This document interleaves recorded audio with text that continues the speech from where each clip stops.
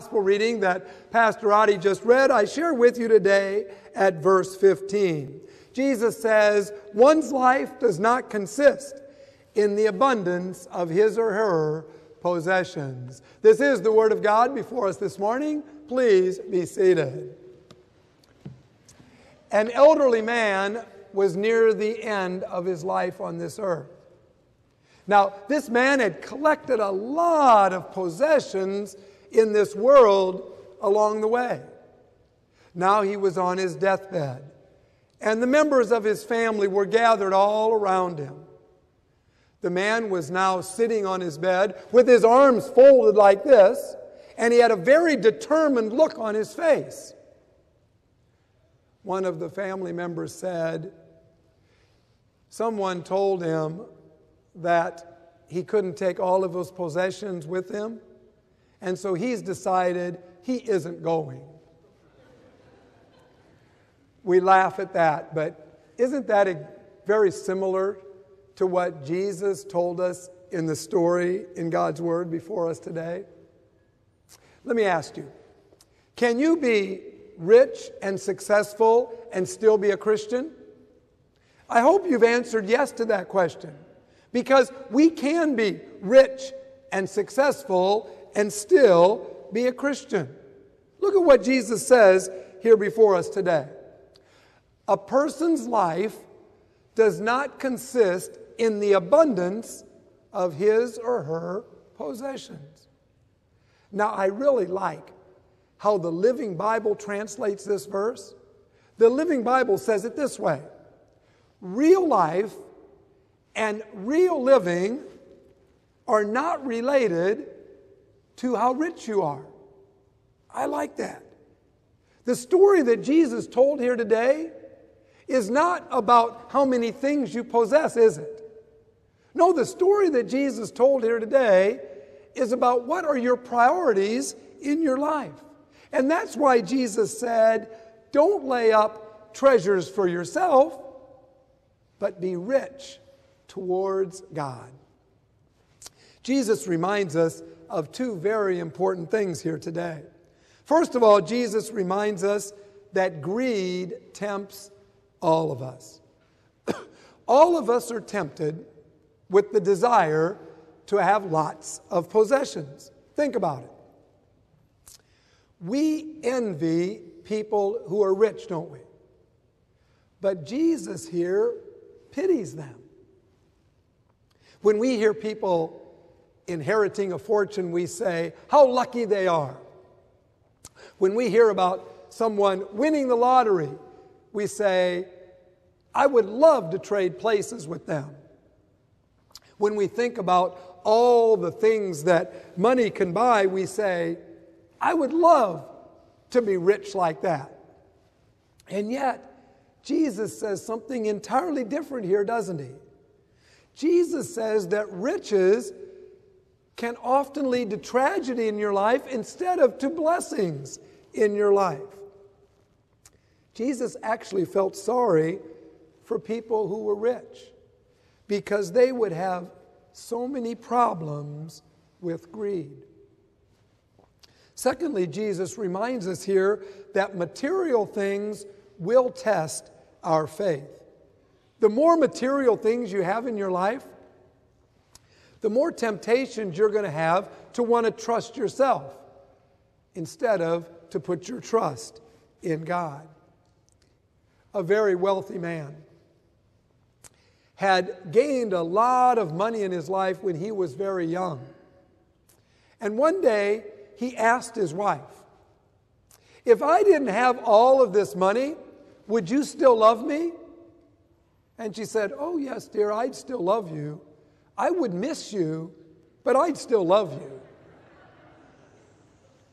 It's easy to get caught up in material things, isn't it?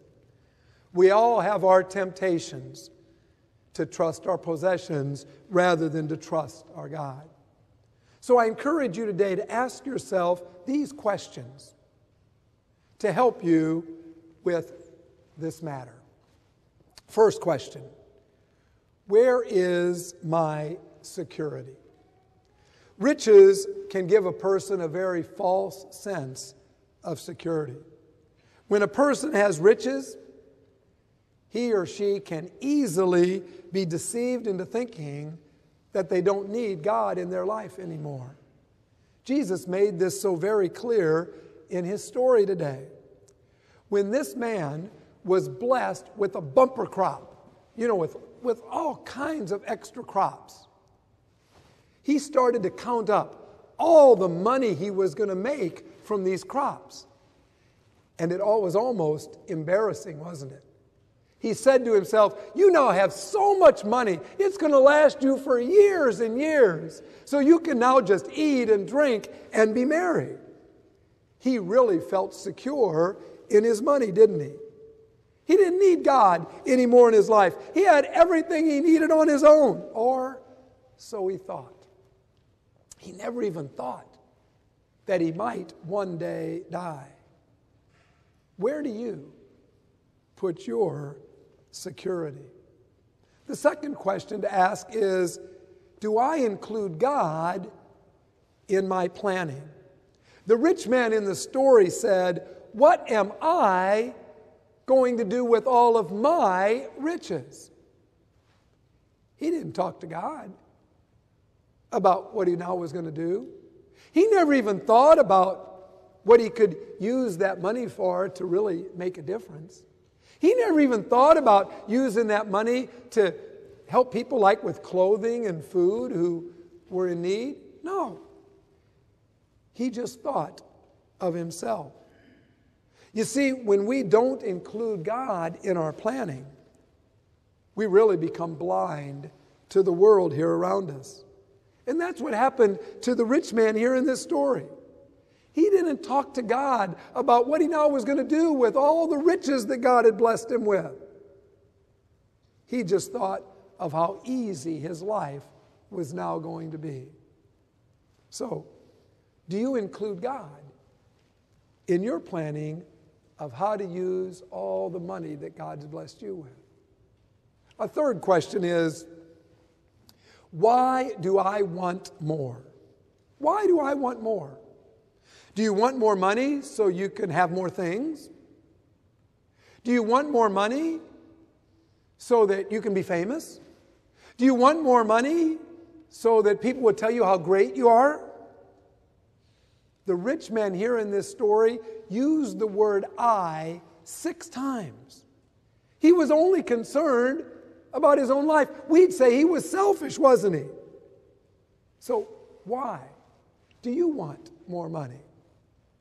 A fourth question to ask is, what do I want to be remembered for? Someone once said, there are 3 kicks to your money.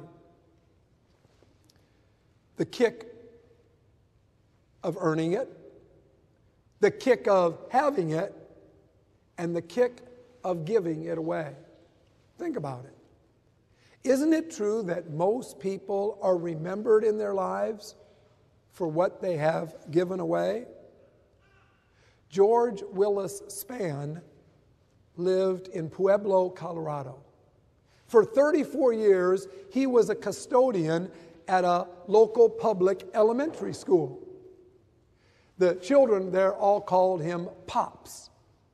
And Pops loved the children that he was working alongside. He would listen to their troubles. He would help them fix up their bicycles. He would give them a little money from time to time. He would even give them Christmas presents. Well, Pops retired. And after he retired, the people in Pueblo, Colorado, were getting ready to build a new elementary school. And to remember what Pops had done, they named that elementary school George Willis Spann Elementary School. Pops was remembered for what he had given away in his entire life to these little children. What do you want to be remembered for? A fifth question is, am I rich towards God? You know, this is how Jesus closed the story about this rich man today. He said, "You fool, you are going to die tonight. And then all of that money you've collected in your life, whose is it going to be?" This is the way it is with people who gather treasures for themselves and are not rich towards God. A person's life is a failure and a tragedy if all you have at the end is nothing to show for all the money that God blessed you with. So, do you use your money on God things?